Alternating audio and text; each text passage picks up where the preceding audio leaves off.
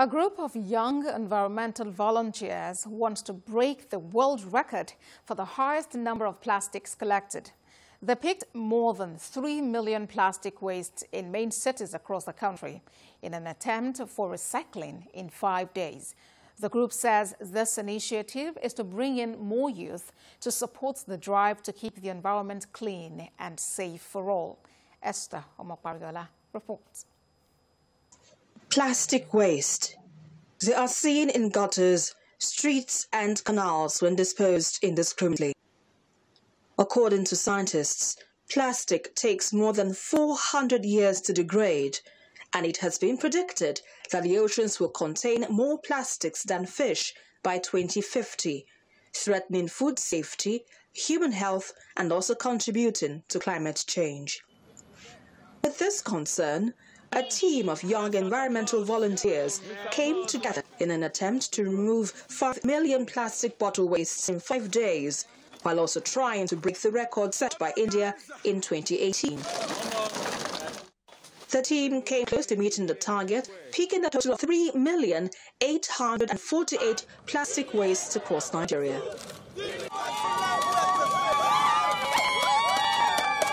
Successful. We've done our best, God knows, and it's been a long journey. And we hope that in the future, other young people can come together to start from where we have stopped. Our record might go as unofficial, but then it will be, remember that a set of young Nigerians came together to attempt what seemed almost impossible. The team were commended for taking the bold step, while the government was asked to create policies that will reduce the plastic menace in the country. So there is no supporting constitution or law that encourages this attempt that Humanity Nigeria and the Recyclers Association of Nigeria are practicing. So we can't, as recyclers, keep bringing out of our funds.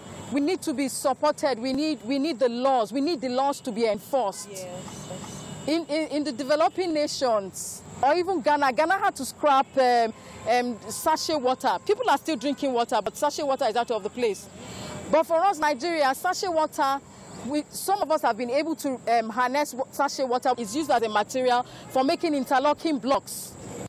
After this feat, the group says it will pursue the second phase of the environmental Guinness World Record attempt by collecting over 10 million plastic waste across Nigeria in 90 days. Esther Omopariola, TVC News, Lagos.